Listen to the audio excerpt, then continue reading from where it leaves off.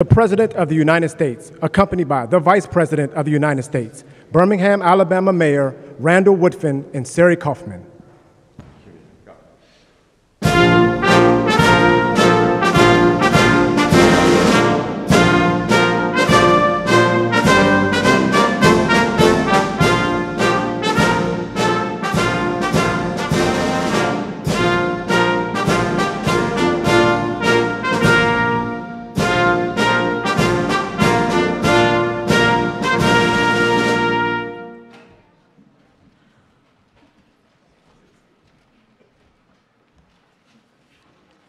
Hello, everyone. My name is Sari Kaufman. When I was 15, a gunman entered my school, Marjory Stoneman Douglas, and murdered 17 of my classmates, teachers, and friends. Ever since, I've been fighting against gun violence, and I am so happy that we finally have a president and vice president who are making schools safer.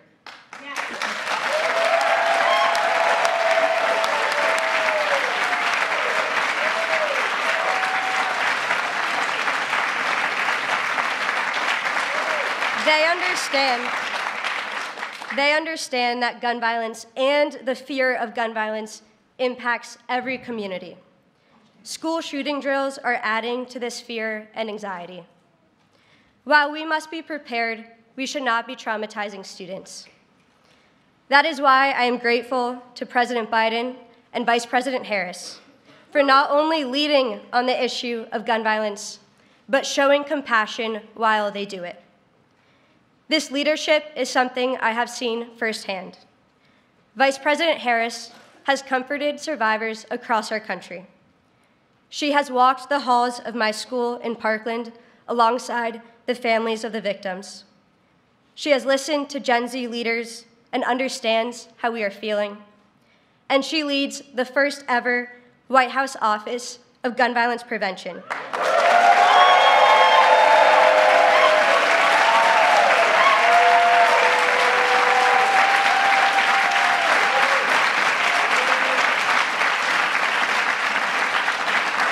She is continuing her life's work fighting for the safety of all of our communities. And now it is my honor to introduce the Vice President of the United States, Kamala Harris.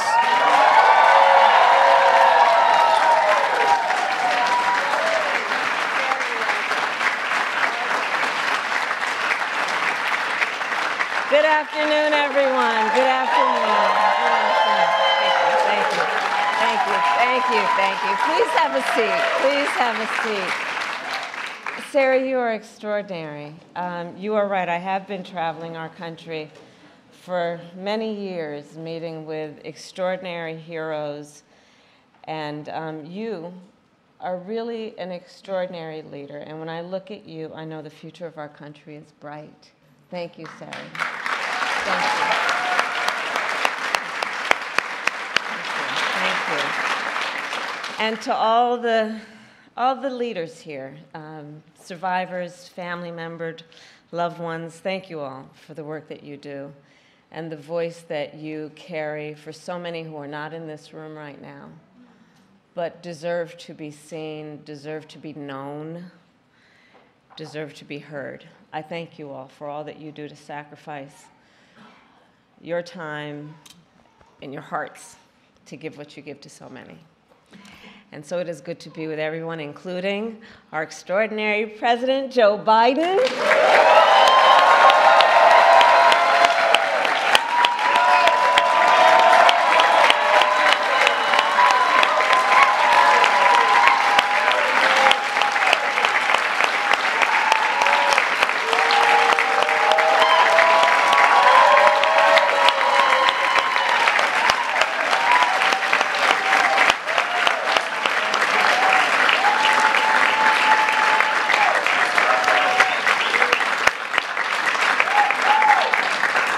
And you know, I have the great blessing and fortune to work alongside our president.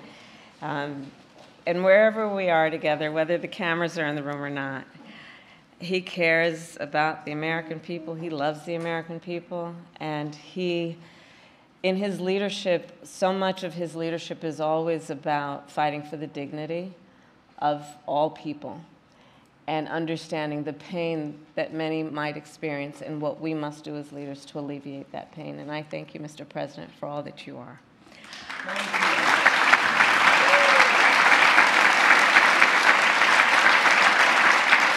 And to all the members of Congress who are here, all the leaders who are here, I thank you.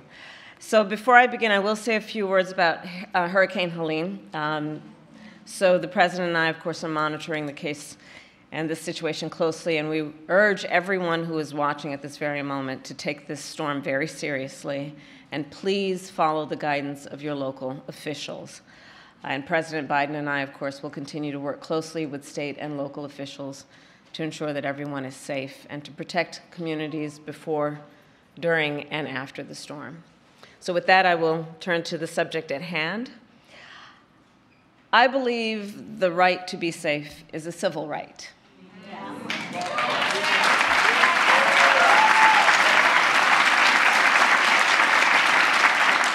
And that the people of America have a right, then, to live, work, worship, and learn without fear of violence, including gun violence.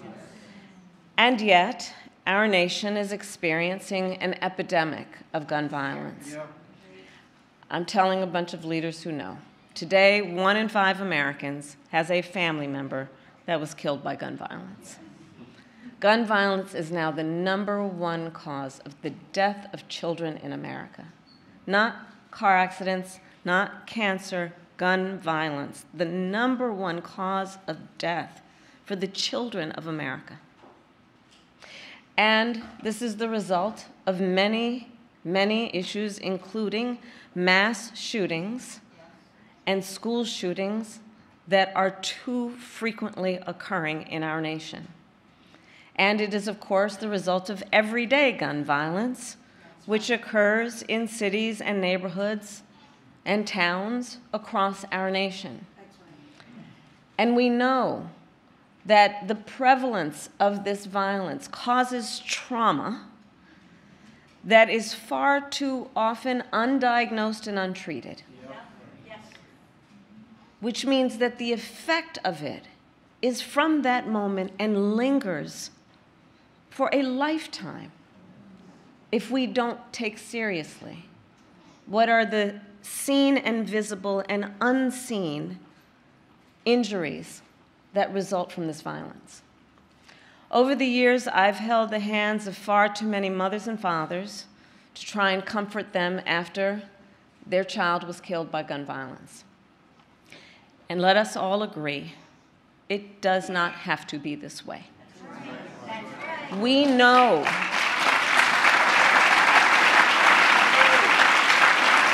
we have in our possession, we know how to stop these tragedies. And it is a false choice to suggest you are either in favor of the Second Amendment or you want to take everyone's guns away.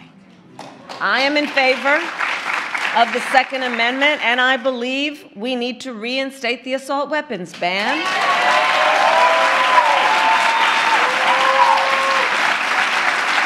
And pass universal background checks, safe storage laws, and red flag laws.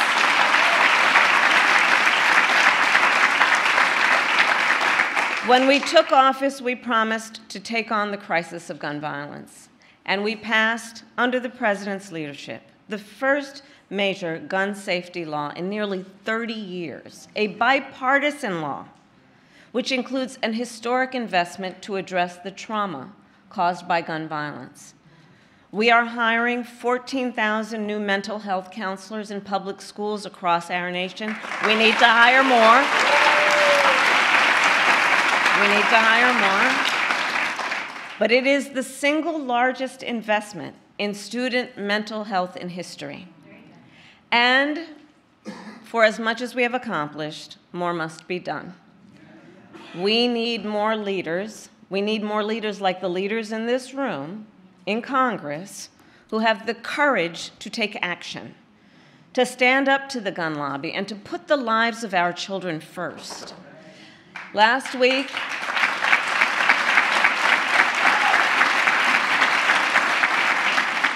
Last week, I met with a young leader. Her name is Natalie. She is a 15-year-old student at Appalachia High School and a survivor of gun violence. When we met, Natalie was still wearing bandages, and she is extraordinarily brave. And so on behalf of her, on behalf of all the survivors that we have lost, let us continue to fight to end the epidemic of gun violence and to keep our communities and our children safe. And now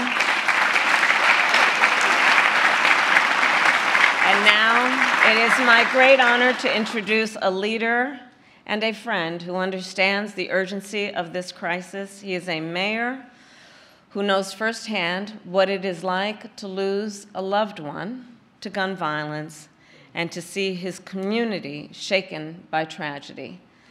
A dear friend who is not only a local leader, but a national leader. Please welcome Mayor Randall Woodfin.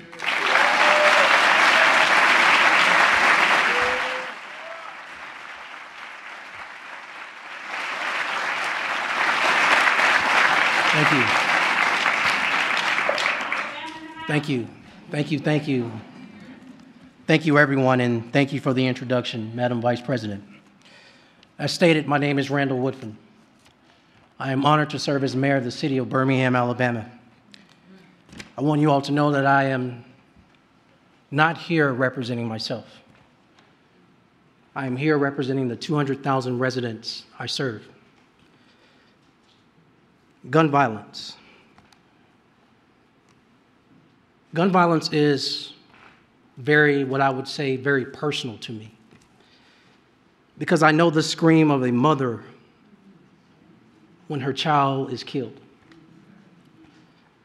I know that because I heard it from the voice of my own mother when my brother was killed by gun violence.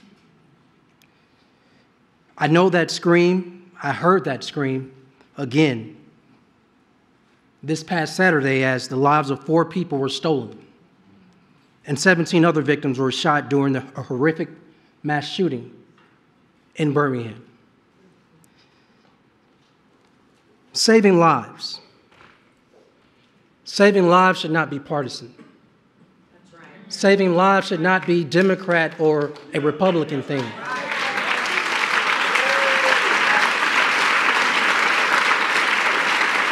Saving lives, everyone. Saving lives shouldn't even be political. Saving lives is the most American thing we can do together.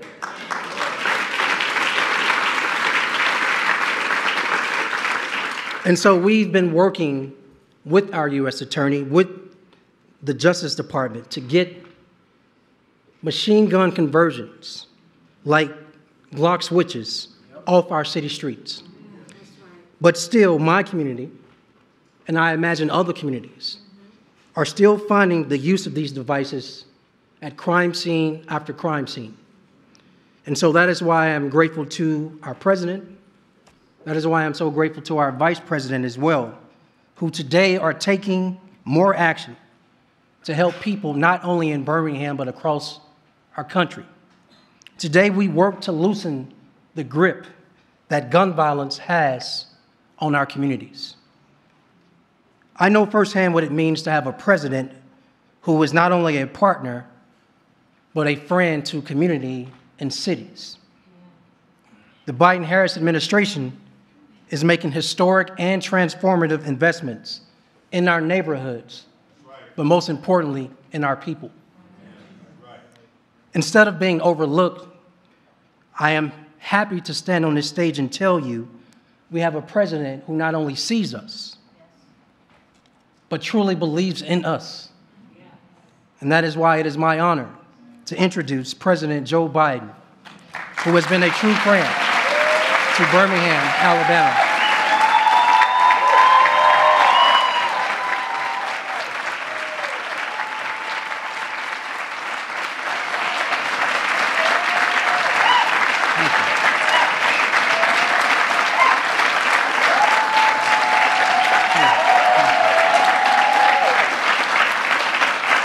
Thank you. Please, thank you.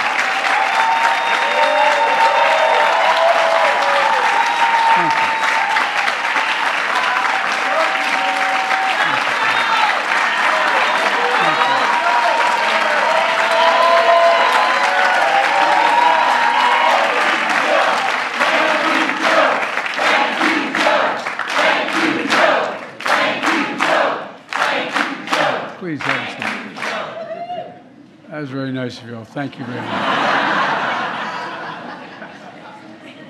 Mayor Woodfin, thank you for your introduction.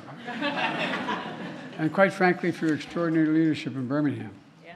You know, through your love for your brother, helping ensure that he and all victims of gun violence have not died in vain.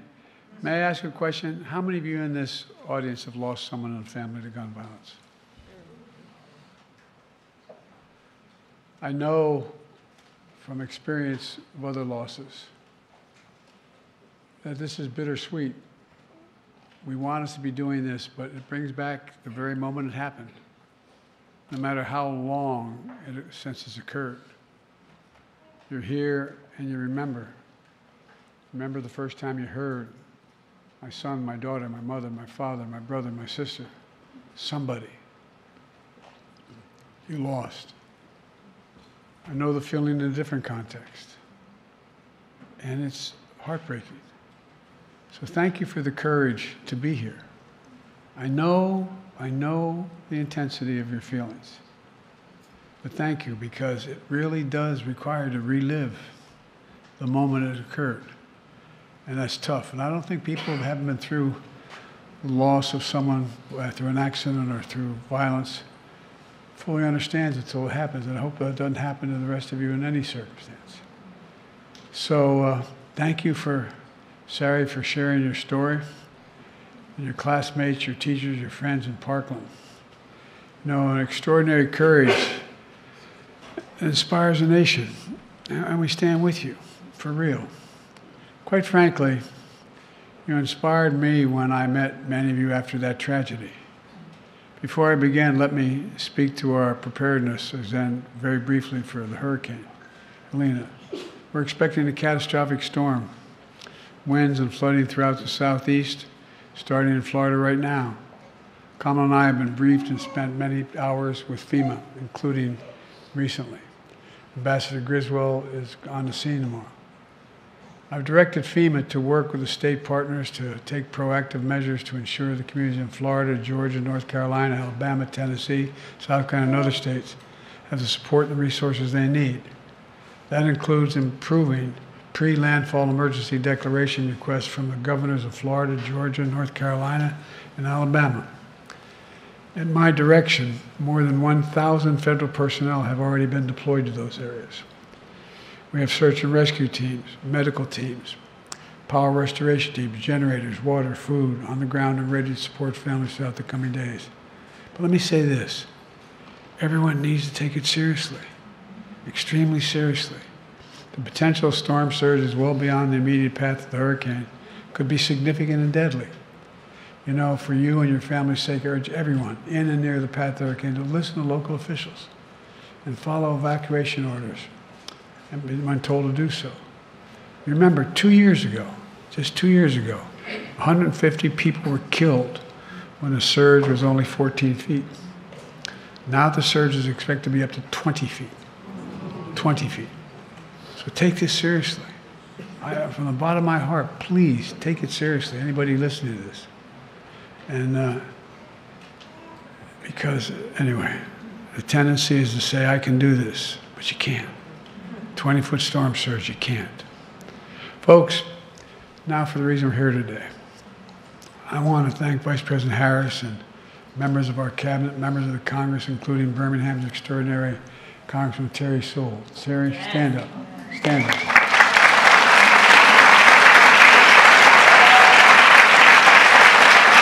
I want to thank Congressman Mike Thompson. Mike, stand up.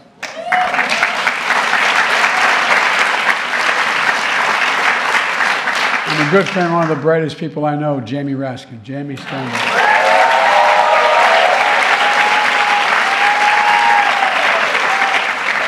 And Congressman Maxwell Frost, who started by organizing opposition to gun violence, is now the youngest member of Congress.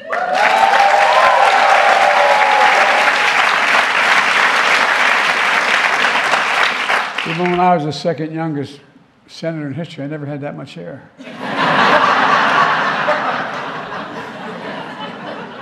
And Representative Lucy Macbeth, whose son Jordan was killed by gun violence.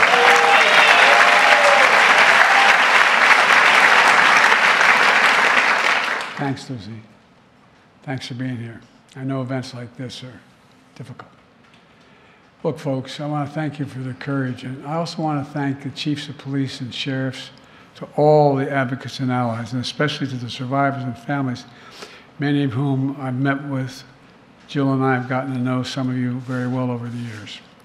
Thank you for being here. With absolute courage, you've turned your pain into purpose. That's what it's all about, turning your pain into purpose, your loss into determination, your anger into commitment, and the power of a movement of saving lives. That's okay. Babies rule in my house. Don't worry about it. This past Monday, the FBI released data showing how crime is down in America. The year before we came to the presidency, we saw the biggest increase in murder rates on record. Last year, we saw the largest decrease in murder rates nationwide.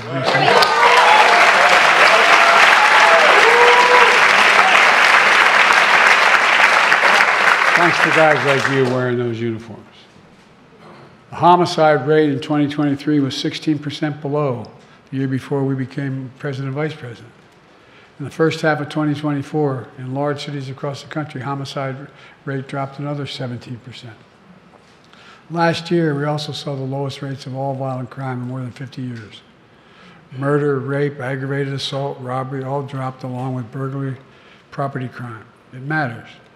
And together we're making clear, if you want to talk about reducing crime and violence in America, you need to talk about guns in America.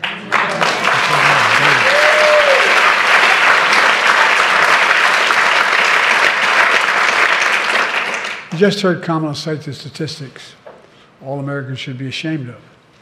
Guns are the number one, hard to believe, are the number one killer of children in America, more than any other cause. Accidents, more than any other cause. It's almost unbelievable to think it's sick. Last year, after another school shooting, my predecessor said, like some members of Congress say, quote, just get over it. Yeah. I'm going to be very blunt. Secretary Vance of Ohio has called these shootings facts of life. Who the hell do these people think they are? I mean it.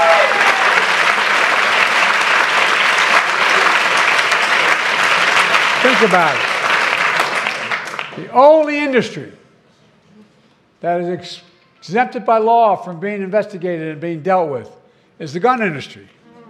Imagine had that be the case with the tobacco industry. What cancer would be like. I mean it sincerely. Think about this. This time last year, we stood in the Rose Garden to launch the first ever White House Office of Gun Violence Prevention.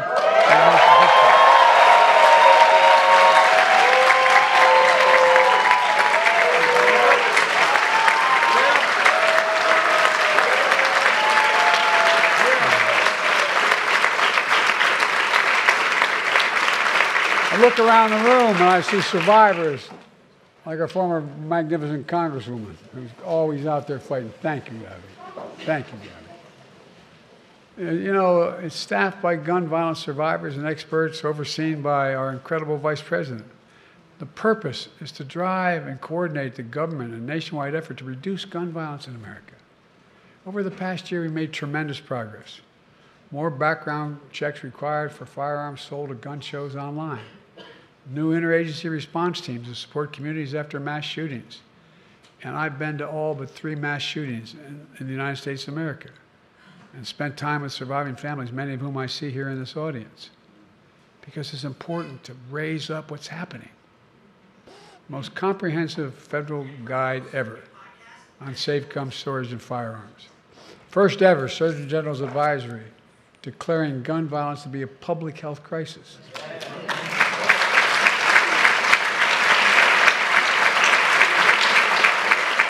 By the way, parenthetically, as I travel the world with other world leaders, they ask, do you really have do you say you have a public health crisis with gun violence?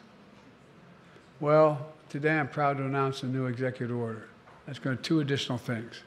First, the executive order will establish a new federal task force on emerging firearm threats.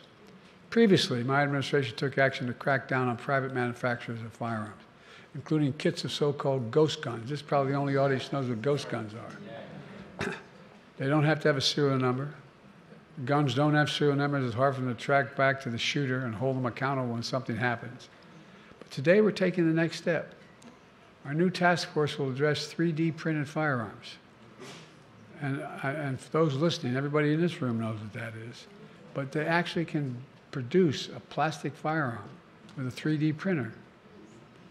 That, magnetometers can't detect these, or they don't have a serial number. This task force is also going to tackle machine gun conversion devices, mentioned by the mayor. Devices that illegally turn semi-automatic weapons, including handguns, into fully automatic machine guns. They can fire up to 20 bullets in 2 seconds. 20 in 2 seconds. These devices are already illegal under federal law and can be made on a 3D printer for just 40 cents in less than 30 minutes and sold for as little as $20. But local law enforcement in cities across the country tell me the streets are flooded with machine gun conversion devices. Isn't that right, Captain? Because the parts are small, cheap, and easy to make. The impact of these devices is devastating. Just this weekend, a machine gun conversion device was found at the scene of a mass shooting in Birmingham. I can tell you, over 100 shell casings. 100 shell casings are found, including 4 killed and 18 injured. And the community is shattered. Enough. Within 90 days of our task force, will send me a risk assessment and a strategy to address these emerging firearm threats. It's about sending a clear message. Don't worry about the babe. It's okay. Really. Sending a clear message to local law enforcement, the cities across the country. We're to help, and together we can save lives. Look, the second part of this executive order relates to active shooter drills in schools. You know, it's a good thing, but people don't, you all understand, many of you in here, but the psychological impact that has on a child. You know, I'm old enough, we used to have drills for, duck and cover for nuclear devices. But guess what? Now we're talking about kids know what's happening. Yeah. Kamala just talked about the worry of parents and the stress and fear of students have when they're told to participate in active shooter drills. The lack of guidance today on how to prepare students while minimizing the trauma of active shooter drills is unacceptable. So today I'm directing the members of my cabinet to return to me within 110 days with resources and information for schools to improve active shooter drills, minimize its harm, create age-appropriate content, and communicate with parents before and after these drills happen so they know what's going on.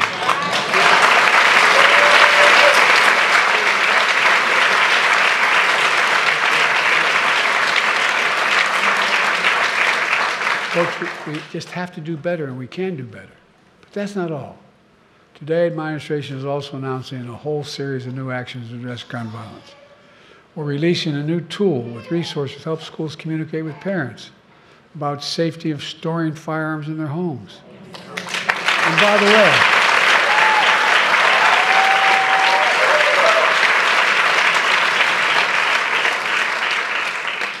I, along with Dianne Feinstein, is the guy that passed the first assault weapons ban. And here's the deal. It was amazing. Amazing how many of those gun violence occurred with those when they were outlawed with these firearms were a consequence of a parent not being responsible with the guns they own. Or in a recent case, I won't get into it because it's under litigation, a parent who provided an assault weapon to a young child. It's been found that when school administrators communicate with parents about safe storage of firearms in their homes, it motivates parents to act. We're awarding $135 million on top of the $238 million we've already awarded last year to 48 states for crisis intervention.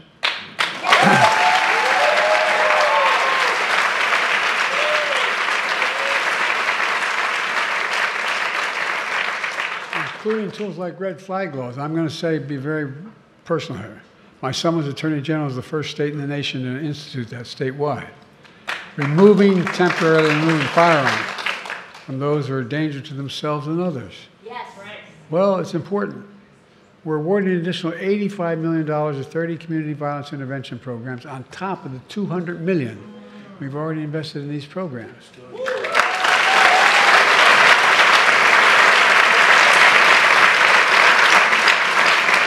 As you all know, these local intervention programs stop shootings before they happen, utilizing trusted messengers, community members, leaders to work directly with people at risk or the most vulnerable to gun violence.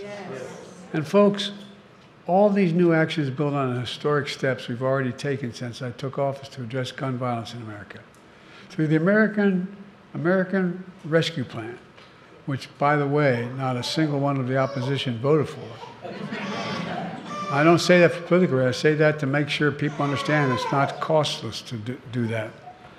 To help deliver more than $15 billion, the largest investment ever in public safety. Let me say it again. All our opponents voted against the largest funding ever in public safety. I also announced a dozen executive orders to reduce gun violence more than any of my predecessors.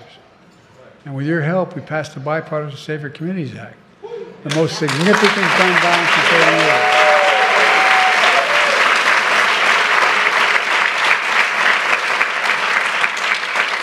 And so many things because we had a first-rate prosecutor who had an incredible experience dealing with these things. Among many things is strengthened background checks for anyone under the age of 21 seeking to purchase a firearm. Since we implemented the background check system last year, we've kept almost 1,000 guns out of the hands of people under the age of 21. But folks, the law also invests over $1 billion, the largest one-time ever investment ever in seeking to deal with mental health issues in our schools.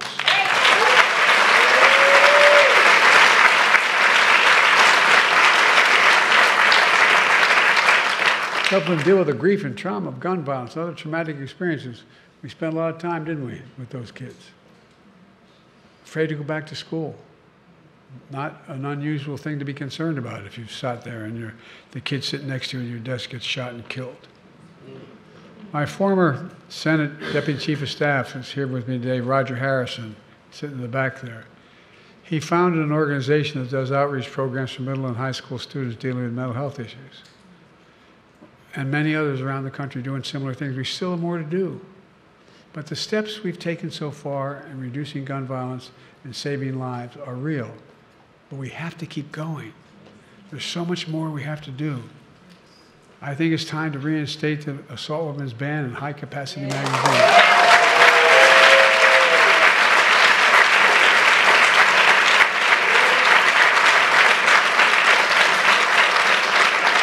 When I was a senator and I introduced the first effort to ban those weapons, I literally was walking through the swamps of in southern Delaware, down in the area where the swamps and ridges are. There was a guy fishing. And he looked at me and said, "Biden, what the hell are you going to take my gun for? What do you take my assault weapon?" He was fishing. And I said, "True story." And I said, "You need that?" He said, "Yeah." I said, "You must be one hell of a lousy shot. And I don't see a lot of deer running around here wearing Kevlar vests." So, "Well, that's not, why do you have it?" "Well, I hunt." "You hunt like hell." Look, it's time we establish universal background checks. Universal. And require safe storage of firearms. I mean it. Start holding parents accountable for being negligent. By the way, if you pulled up here wherever you parked and left your key in your car, and a student steals the car and gets in an accident, you are held responsible. Why in the hell would not that be the case if you left a gun case open? I mean it.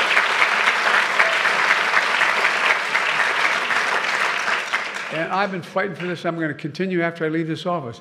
End immunity for the gun industry. End it, end it, end it.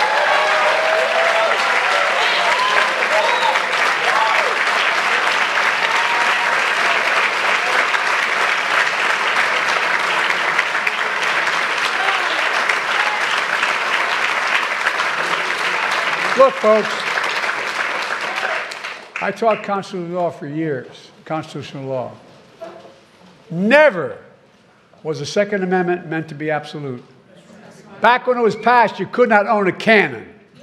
No, I'm not joking. People like the liberty of Americans is water with the blood of patriots. Like hell.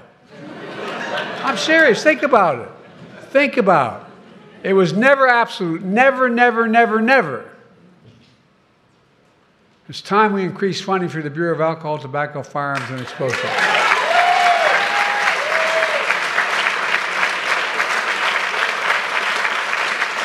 Another law enforcement agency to deal with crime and solve crimes faster. We get a lot of heat from the other guy. She gets a lot of heat from the other guy talking about we're not helping.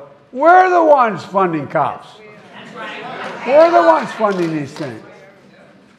It's time to increase funding to help victims of crime and support community groups helping and hurting people hurting from gun violence. I really mean it.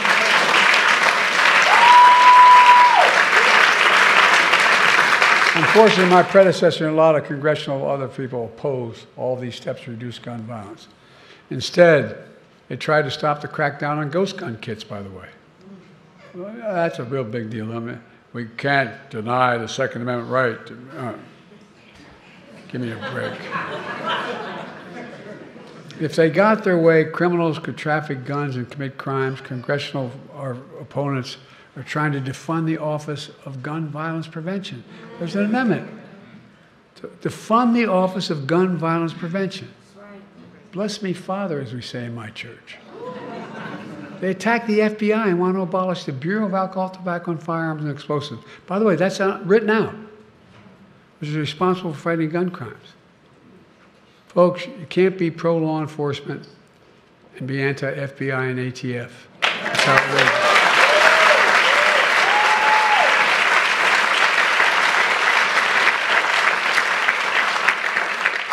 Well, that's why we're here today, and why this is so important. We need your help in fighting and standing up to the gun lobby, gun manufacturers, the politicians who oppose common sense gun legislation. Because whether you're a Democrat or Republican or Independent, we all want our families to be safe. We drop families off at the house of worship, or a child at a mall, or a movie theater, or a school. We don't have to worry about whether that's the last time we'll see them. I mean, think about it. Think about it. We all want our kids to have the freedom to learn how to read and write in schools instead of duck and cover. Let me close with this. I know how difficult this work is, particularly for someone who's been through the tragedies and consequences of it. But I also have no illusions about the champions and heroes in this fight, including all of you. I really don't. Look what you've already done. Look at the movie you built. Look at the elected officials standing alongside me and here today. Listen to the young people speaking out. That's the power of your loved ones and their memory.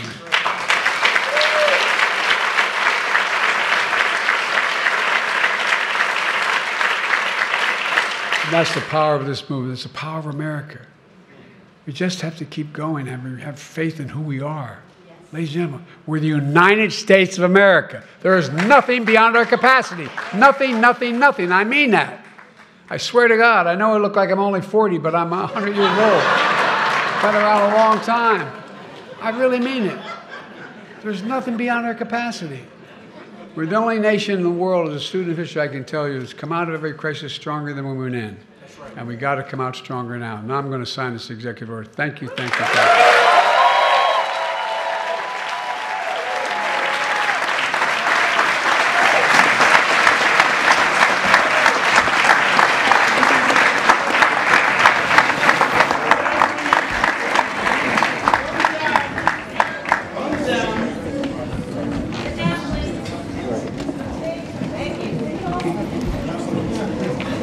All right.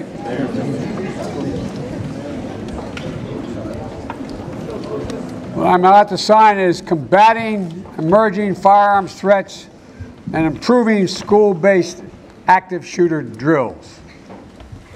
Never thought I'd have to sign something like this, but we do. And we thank you. Thank you. Bravo. Bravo.